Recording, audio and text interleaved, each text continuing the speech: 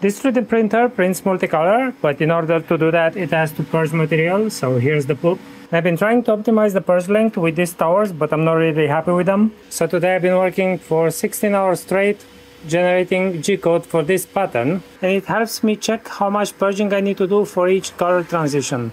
So this is 50 cubic millimeters, 100, 150 and so on. In the hot end, there's 110 cubic millimeters worth of material. And so here, when red comes after white, this should be white up to here and then red. But the red comes out much sooner, which means that the white that would have been here has been mixed up with red and it's going way past what I'm measuring. And there are different transitions for the different color combinations, but I find it interesting how the colors behave. I made a G-code generator, I'll play with it tomorrow, and these are the tests that I've done today. Alright, time to sleep for me, and you stay awesome!